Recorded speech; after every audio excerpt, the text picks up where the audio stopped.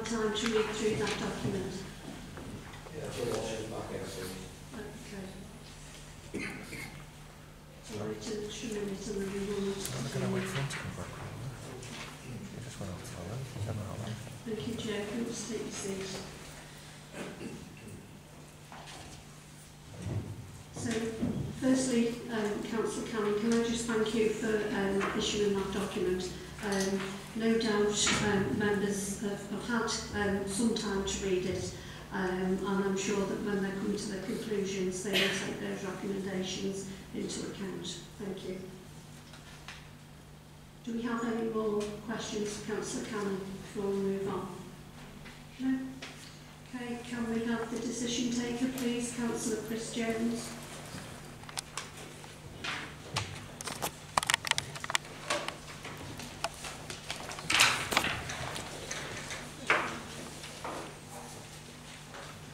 Thank you, Chair.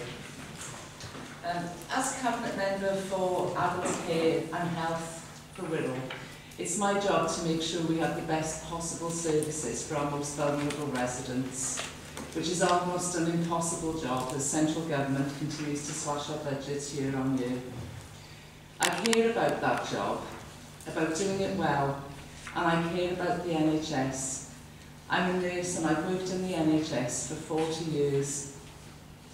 Pooling budgets with the CCG is about providing a better service as demand grows.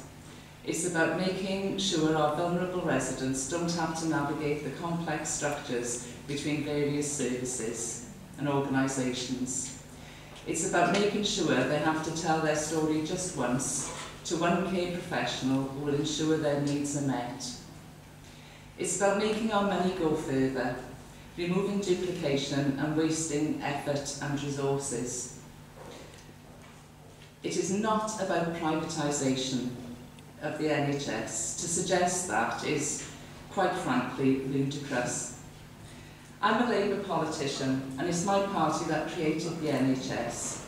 It's our biggest and most celebrated achievement, and the envy of the world. My ambition is to help the NHS become stronger. I want to take the challenges it is facing and find new ways to tackle them. The support from central government is lukewarm, to say the least, so we have to stand up for Wirral and our residents. As long ago as the 1990s, Frank Dobson made the rallying cry to tear down the Berlin Wall between health and care. He didn't see why, if you saw a social care worker for part of your care and an NHS worker for the other part, often they were on the same day and often doing more or less the same thing. And we're 20 years on now, and little has changed. Labour has a 10-year plan for health and care. The plan was developed to put right the inconsistencies of the 2012 Act and to reshape care for the 21st century. It describes a fragmented health and care system that isn't joined up, social care services that have been neglected and underfunded. It says that low investment in care and staffing has led to a poorly skilled workforce. It talks about locally driven integration to turn that around. The plan indicates a focus on the viability of whole health and care systems, not on individual organisation, and the internal market where billions of pounds are wasted every year. What is incredibly important to remember in this debate, which I think has been missed in much of the rhetoric which surrounds it, is that NHS and social care staff agree with integrated services. They are the experts, they know what their patients need and want, and they say that integration is the only way to ensure that improvement in the services which people receive. They no longer have to argue whether a person needs a health bath or a social care bath, it's a bath. To do this, we need to join up the money as well as the staff and resources. The most recent consultation on integration was for the All-Age Disability Service. People were asked, do you think joining social care and health colleagues within one organisation will improve the service? And almost 70% said yes. The legal arrangements under the Section 75 are there because the finances have to come together if we are truly going to join up services. Social workers ordering care packages and now working truly alongside their nursing colleagues. We have had a Section 75 agreement for the Better Care Fund for several years. Without this, the Council would lose tens of millions of pounds of funding for services offered free at the point of delivery to vulnerable people coming out of hospital or in their community would not be able to legally run, or alternatively, we would have to impose charges on people as they could no longer be considered joint health and care services. For people with disabilities, the pooling of resources is allowing joined-up planning that is helping people out of long-stay hospital and receive properly joined-up care. This would also be at risk. The Section 75 is not a tool for privatisation, but a tool for ensuring that health and care are working in a collaborative and joined-up way. I'm proud of the way we have taken forward integration in Wirral, and our clear focus on improving the way the system can work together to support people to tell their story once and to receive the right care in the right place at the right time. Thank you, Chair. Thank you, Chris. Does anybody have any questions for Councillor Chris Jones? Councillor Norbury? Chris, I hear what you're saying regarding the NHS and so forth, and we totally agree with all that. Well, I totally agree with all that. What I'm very concerned about as a scrutiny member of adult health is documentation that wasn't given to us. The due diligence document, Pricewaterhouse due diligence document, has not been available to our scrutiny committee to fully scrutinise. It wasn't released. It wasn't released until the 6th of October. And I've been asking for this due diligence document, and so have the Tories, for over 4 or 5 months, and it hasn't been forthcoming. And I don't feel we can move forward, or we need to have that document to be able to scrutinise. We have got it now, but we haven't had a chance to scrutinise it. Do you think we should be able to scrutinise that document? Because when I asked the council officer actually told me that it wasn't up to us to scrutinise that, and that is a key document. It's a due diligence document that actually tells us what the due diligence process was regarding whether this signing of the Section 75 agreement and the integrated health arrangements are a better service for the people of Wirral. So without scrutinising that document, I have got real concerns regarding the council signing the Section 75 agreement. Any questions, please, Tony? Start on. Thank you, Chair. I do appreciate what you're saying, Councillor Norbury. I think the PwC report originally was when we intended to pool an awful lot more together. And if you have a look at the documents at the back of the report, it shows how we've mitigated those risks. I do appreciate you've been asking about it, but you've got every opportunity now to scrutinise the report. Councillor Gilchrist. Thank you, Chair. Councillor Jones made an impassioned historic account of things that have happened since 1948, when at the time care and health went on different paths for various reasons. What we're trying to do, and she quite rightly referred to the people that we're trying to serve who will be needing nursing or other services. That members understand. What members have concerns about, as I understand it, are the democratic accountability of these arrangements. And I wonder if Councillor Jones could elaborate on how she sees the relationship between the Joint Strategic Commission Board and the Council. I think that we have now got the biggest chance to influence what is happening with CCG commissioning. Previously, we had no opportunity at all to get involved. The committee is a committee in common, so we meet at the same time, but we actually vote separately. But the CCG and the council have one vote each. So we actually, I think, is far more democratically driven now than it's ever been. Councillor Walsh. Just to ask you another question on the one vote each. So, you know, the democratic accountability of signing the Section 75 agreement, you say we have one vote each. Who has the deciding vote? There isn't a deciding vote, and if it's not unanimous, it doesn't get passed. Chris, could I just ask you a question, please, just so that I'm clear? If we don't sign, if we decide that we need to take back to council or we need to take this back to cabinet, what does that mean to an older person who's lying in a hospital bed, either wanting to get back to full-time care or wanting to get back home? Will it have an impact, and what will that impact be? It will have a huge impact because we're talking about millions of pounds. What it means at the moment is that really joined up working gets care packages sorted out very quickly to get people out of hospital, or in fact to prevent people going into hospital. But some people would be charged as well, because at the moment packages would be free because they're classed as joint health and care, whereas if they're only social care, people get charged.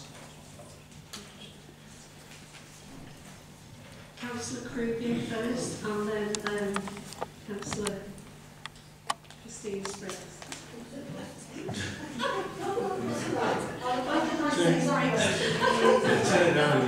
Thank you, Chair.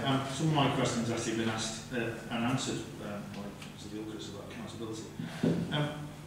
It's a bit of a weird situation that we're sitting here at the end of the table as children's because we can't vote, which is ridiculous. So I think we need to change the constitution on that.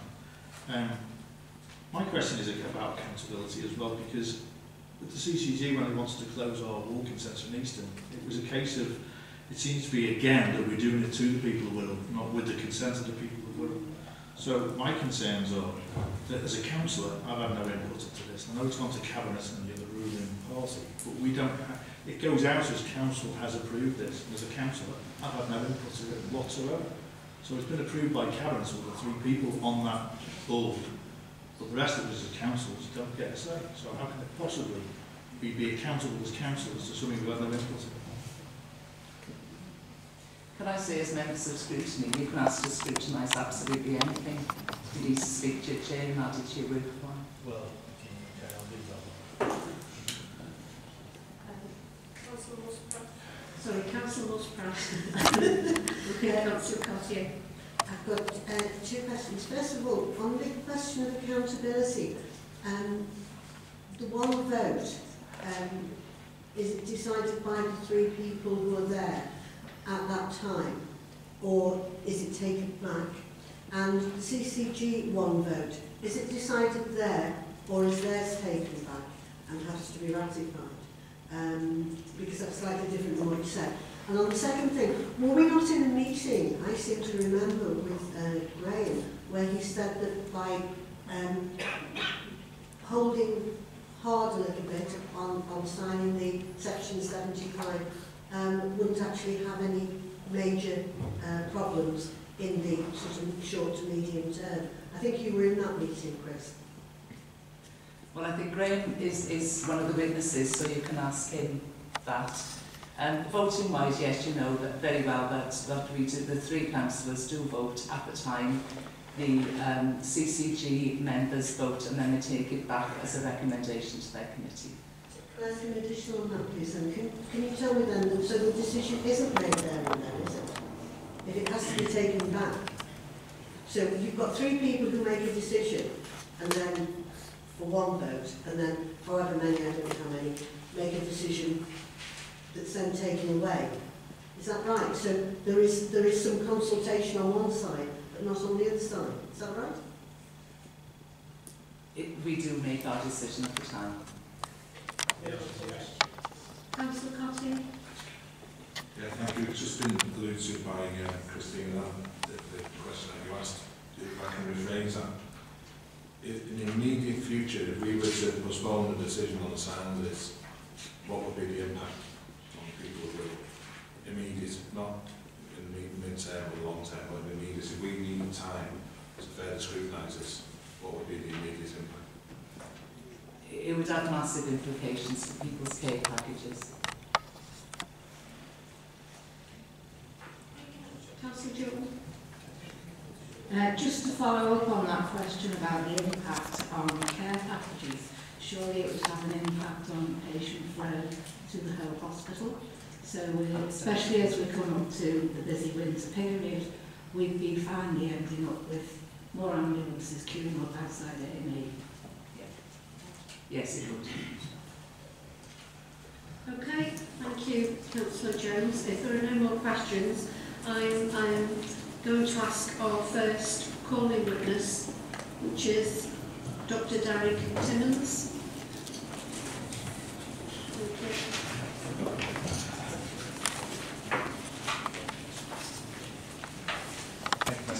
Sorry, Dr. Timmins, could you just explain for those of us that don't know you exactly what your role is and yes, your background, please?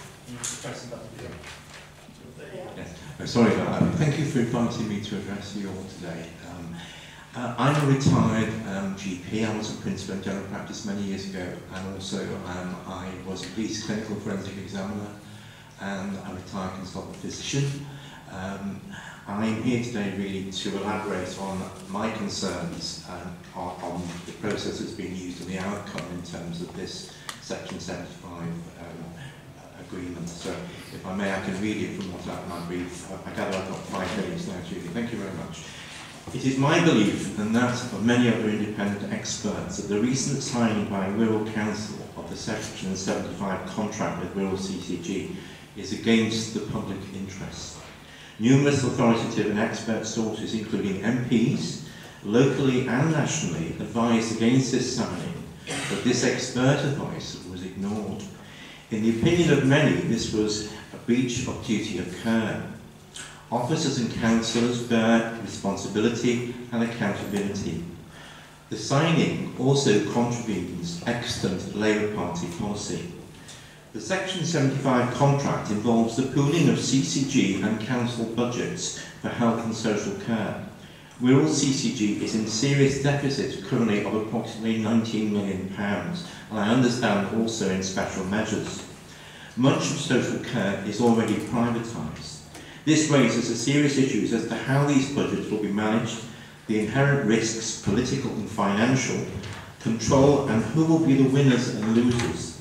This has been inadequately thought through. There are also the issues of competencies, intentionality, and insight. Next, crucially, there's a serious lack of real terms democratic accountability, and the new board that is set up will operate at arm's length from the rural public. The 3 councillors on this board do not appear to have a legal power of veto, nor ready access to walking easily away from this contract if needs be. Furthermore, there appears to have been no fit-for-purpose public consultation and engagement about what is a major change, and in our view, this is potentially unlawful. Next, we turn to the critical matter of fixed allocated budgets. Importantly, these are not based on actual clinical need, but on rigid requirement to balance budgets. This will mean huge cuts, denial and delays in care and services, and likely co-payments and inadequate personal budgets. Of sinister import is the rebranding by NHS England of the infamous accountable care systems and organisations and the sustainability and transformation plans into integrated care. Now that is presented to the unwary and misinformed as so-called improved integrated care with place-based care and neighbourhood care, all unproven models in real terms. These could be straight out of the playbook of Greek mythology and are deceptive Trojan horses that will lead to further privatisation and Americanisation of our precious public NHS. Please do not be fooled, caveat emptor. Integrated care has always been done of necessity by healthcare professionals. It is apparent that it is currently being used to deliberately mislead those who are insufficiently cautious, expert and informed. Under new appropriate primary legislation protected to NHS and not destructive to it, enhancing integrated care would make more sense. To do this does not need the pooling of budgets. It does not make any sense under the current pernicious legal framework. The current plan is in fact all about changing structures to make them right for corporate takeovers, privatisations and reducing budgets. Moving on, there is an absence of real-terms independent expert advice on the CCG Council Joint Board to support and advise the 3-lay councillors. Where are the independent medically qualified and public health experts and other outside independent experts as often seen in other regions? This is not personal, but with respect to so many of the world public have now completely lost trust and confidence in the responsible councillors and officers. In summary, many independent experts would view the signing of this Section 75 contract under the current legal framework of the Health and Social Care Act 2012 and Health and Social Care Act 2006 as unnecessary, a very serious error and wholly against the public interest, and which will lead to increasing privatisation of our NHS, cuts in services and more denials and delays in health and social care. It appears members have been deliberately hoodwinked and that the result is incautious, very risky and wholly against the public interests. The new planned NHS contract from the 1st of April 19 will further cement these ominous changes unless stopped by the recent Court of Appeal judgment, which will be due soon, perhaps before Christmas or in the new year. Thank you very much for listening. Thank you, Dr. Simmons. Let me just ask you to stay there for a moment in case there are any questions. Do any members have any questions? Councillor Norbury? Then Councillor Gilchrist. Hi Derek, just a question on accountability.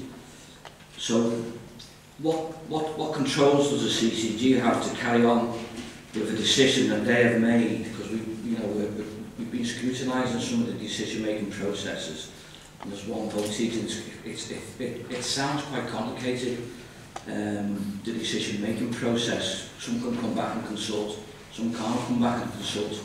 But I've seen an example of the CCG where our scrutiny committee has tried to hold them to account regarding the consultation on urgent care, and I believe there's urgent care measures in the signing of the Section 75 through what I understand. Just coming to the question, because urgent care is included in this. When we tried to hold the CCG to account regarding urgent care, they completely ignored the recommendations of the Scrutiny Committee and carried on with the consultation as it was. So I've got grave concerns because I've seen the CCG in practice when it comes to accountability and democracy. Can you elaborate on the control mechanisms that we would have as a democratically elected council to control the decisions that the CCG would make?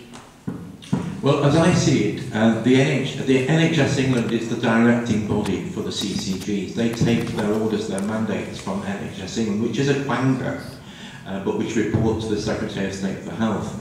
One of my major concerns, as I briefly alluded to in this 5 minutes, is the lack of real terms, democratic accountability, and as other councillors have mentioned here, about their involvement in terms of the democratic accountability process. And I think the current arrangement under this PwC document does not satisfy those requirements at all. And as a councillor, if I was sitting on this joint board, I would have grave concerns that I wasn't able to properly and duly represent my constituents in terms of that process. You also raised the issue of the urgent care centre, which I know we're not directly discussing today, but there is relevance here, because there seems to be an inherent paradox in the way the CCG, and this is with respect, is behaving with regard to the urgent care changes. The council have rightly come up wholly against them, and the fact that you're actually working in close cooperation with them on this other element, and it doesn't make sense when they're behaving in one modus operandi in one situation and in another modus operandi in another. My fear and the experience in Manchester indeed has been that highly acrimonious relations result between the CCG members and the councillors because of these structures, because there's a divergence of really what the commitments and what the intentions are of the two parties. So I think it's a very perplexing arrangement, and I do not think with my legal hat and my medical hat and my business hat, and also an MBA, that it's actually being thought through correctly. Councillor Gilchrist. Thank you, Mr. Timmins. Thank you, Chair. I have been following this discussion about Americanisation, and what reading I've been able to do really flows from a report that the House of Commons Library did a briefing paper in July on accountable care organisations. And in that, they referred to the report of the Health and Social Care Committee called Integrated Care Organisations, Partnerships and Systems. I wonder if you've had a chance to read the House of Commons. I have, yes. Yes. Based on their view, they appear to diverge from some of their conclusions. So you don't mind if I just explore that for a minute? Yeah, that's okay, yeah. I'd like to share Mr. Timmins' comment on their conclusion was that, well, there were several. Some campaigns against privatisation confuse issues around integration. Concerns expressed about the Americanisation of the NHS are misleading. And then they talk about the SDP process. So, can you comment on that assertion? Yeah, that paper was reviewed, and there was a considerable expert input into not agreeing with many of its conclusions. I'm a member of the Socialist Health Association that has nearly 1,000 members, many of them retired professors and academics and doctors and so on.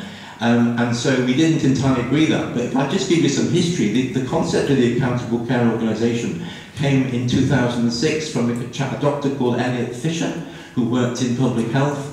And the idea was that you would actually reduce costs, but at the same time improve the quality of care. And this was necessary because the escalating budgets, and I think you're all aware of the huge amount spent in America and the fact that so many do not get care, were not being managed. And so this idea of having an accountable care organisation was put out. But in fact, it's been shown to have failed on many fronts, and it seems that we're just importing this American model straight out of the playbook into the UK. Integrated care, I think, has been a rebadging of these accountable care systems and the sort of accountable care systems, really to fool people into thinking that they're getting something different. So if you speak to my American colleagues, they have major concerns about the way the accountable care system works in the US. We're importing it here, and the House of Commons report, I don't know who actually produced it, but I did speak to my MP about it, and there was considerable concern that it had drawn some of the wrong conclusions. Does that answer your question, Councillor Gilchrist? I'll keep that in mind because we may explore it with other officers later for me. Thank you. Councillor Clements? Thank you. Thanks, Chair. Two questions. Do you believe that the NHS, our wonderful NHS, is in any way similar to what's going on in America in their health system? And secondly, you've made some allegations about members being hoodwinked, and I find those to be quite outrageous because of what you're saying about people and their professional integrity. I would like to know if you have any evidence to back it up. Well, it's just the available evidence. If you read the various press articles and the papers that have been written, and eminent societies and organisations and other expert evidence and MP views, that they seem to be at variance to what the conclusions have been of the committee when it was agreed. So that gives an impression that they've been misled. Thank you. Councillor Norbury, and then we'll need to move on. Just coming back on the question from Councillor Clements, really, and what you said, I do feel I've been hoodwinked because I haven't had the proper information to scrutinise. I haven't had the documentation available to scrutinise.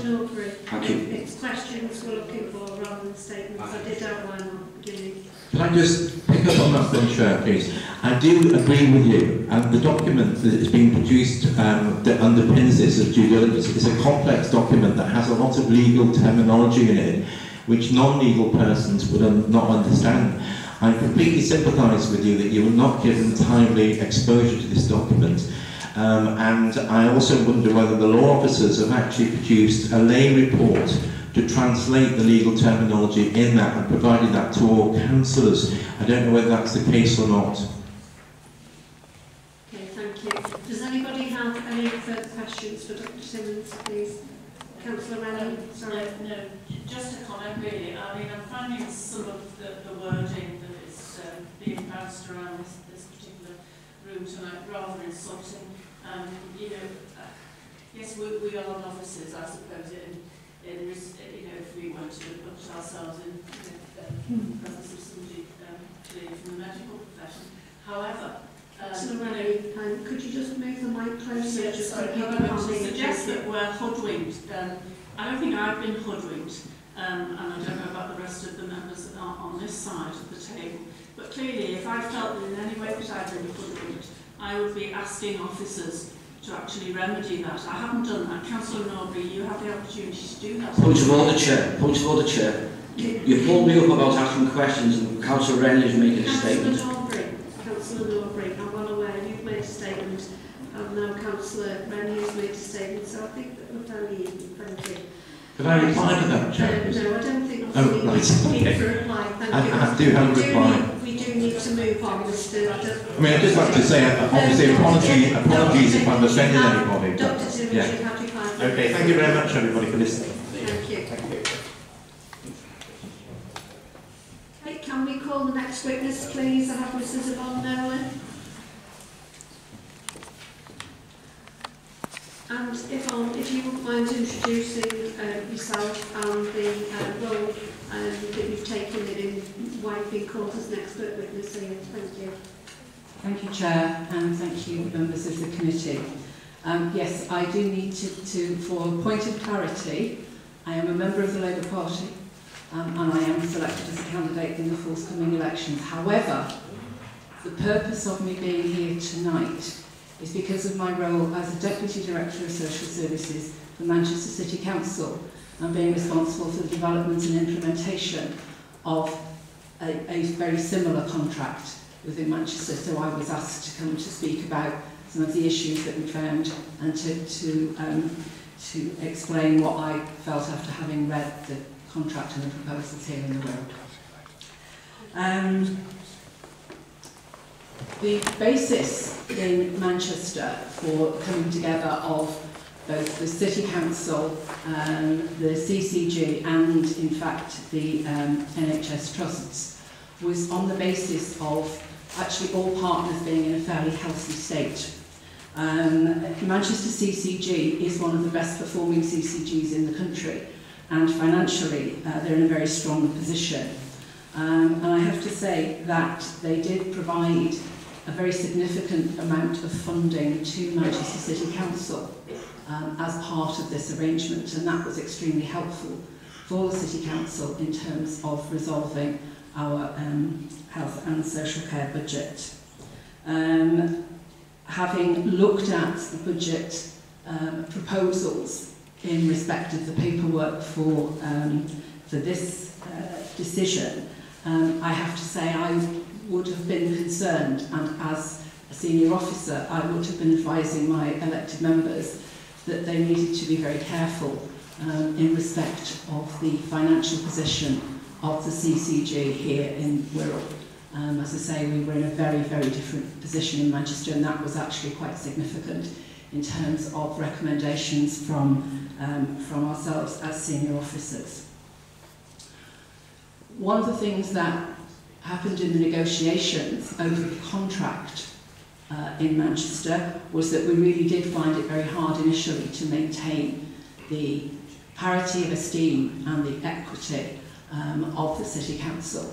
Clearly, although Manchester is a large authority, it's obviously it's bigger than Wirral, but our budget, as against the health partners' budget, was minute.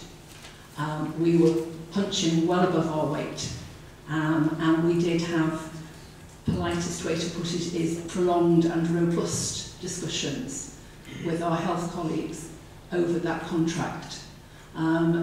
It actually took the best part of 2 years to get that contract agreed, and a further year to actually get it implemented and get over all of the hurdles. It was not something that could be done easily or quickly. and the final contract bore very little relation to the model contract, which I've noticed reading through the Wirral contract. By and large, it's a model contract that NHSE produced, although not entirely, of course. Anyway, the final position that we achieved in Manchester was that the council had absolute equality on the board. There are 3 elected members on the board of the partnership, and the elected members have a veto on all decisions. It's not a veto they've yet had to use, but they do have a veto on the basis that the accountability, the democratic accountability, has been maintained. One of my concerns was, again, looking at the Wirral contract, which I was asked to do, was that most of the power and most of the decision-making appears to be in the hands of the CCG. I don't know here if in Wirral if the golden share, when you transferred your housing stock out of council authority, whether the golden share was retained. It was in Manchester and many other places, and that was the example that we used. That's why we said we have to keep having the veto. The council must have the golden share. There's a democratic imperative here.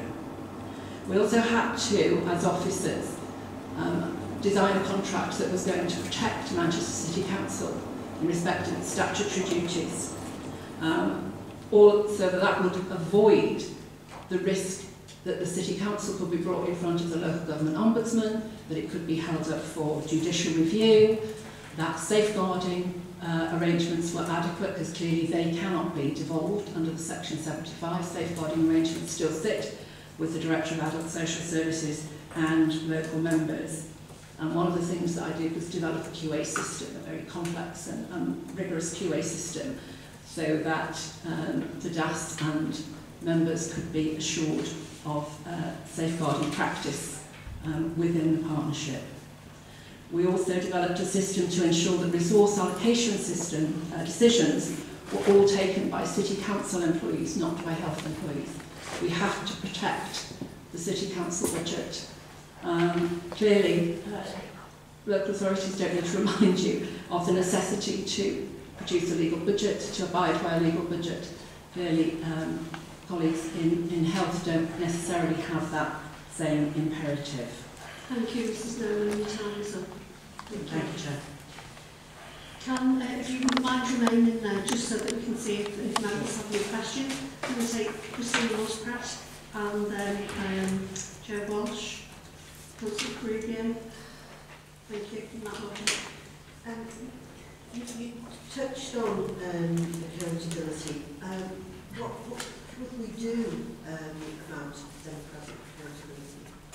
Well, that's not for me to advise the local authority what it should do. I can only tell you what, as officers, we were asked to negotiate for the contract in Manchester, and that was about maintaining the position that the elected members would be ultimately the people who were able to take those decisions, so that they did have that ultimate right of veto on the board, and that also in terms of that accountability for our statutory duties and for budgetary decisions remained within the power of the local authority. It wasn't to say that didn't want the partnership working, the close working, and the integrated, in commas, working. And there was a pooled budget, there was a pooled system there, but it still had to, the council still had to be able to have that control over the spending of the council's budget. That was the absolutely vital part.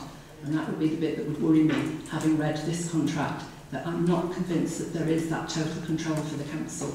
And that's something that your officers should be instructed to negotiate, as I was in Manchester. Thank you. Thank you, Councillor Walsh. Thank you for that. Just on the agreement itself, this section 75, it says here it can be cancelled in 3 months, but it could take up to 15 years to cancel. Now, seems we've heard that the CCG are 19 million in deficit. Wouldn't that set alarm bells ringing? Yeah. It would, and that was, I think, one of the things that I said at the start. As with my senior officer head on, that would have been something that I would have been flagging up as a matter of urgency to members. As I say, that wasn't the position in Manchester, in the opposite position where they were giving the council money. But certainly that's something I would be flagging up as a serious concern for members. Councillor Carubia. Thank you, Chair. Thanks, Joe. You just asked my question. I was going to ask, the question I was going to ask is, you did mention that the CCG and stuff in Manchester was affluent, should we say. Yeah. And the CCG here is a deficit of 19 million. And is in special measures. I was going to ask the question was, what would be the impact of the decisions made, and how would it have been different in Manchester if that was the case in Manchester? I can't speak for the decisions that the elected members would have made. I can only tell you what my advice would have been. And my advice would have been that pooling of budgets should not have been proceeded with at that point. Certainly the coming together of services is absolutely vital, and that's really important, and it's absolutely a benefit to everybody involved, both people receiving services and staff, that everybody should work more closely together. But I would have been advising caution, and I'm absolutely sure that our 151 officer would have been advising caution as well. But that's purely what would have gone on there. I can't speak for the right course of action for people here in Wirral. Did you want to go back, Councillor? I did, but it's gone now. Councillor Berry, please. Thank you, Chair. While I hear what you say about the process that Manchester went through, and it was a lot longer process and more detailed, more checks and balances, which is obviously a good thing, the end result, we're both aiming for the same goal, I believe, and that is to provide a better service for the residents at a cheaper cost. I take it that has been obtained within Manchester since this agreement. If that's the case, do you view it as privatisation, or do you view it something different from privatisation, in as much as the way that it's been implemented in Manchester compared to the way we're looking at implementing it within Wirral? Oh, I don't. Thank you. No, it's not privatisation per se. What it does do is make it easier in many ways for the service to be privatised should anybody at some point in the future wish to go down that route.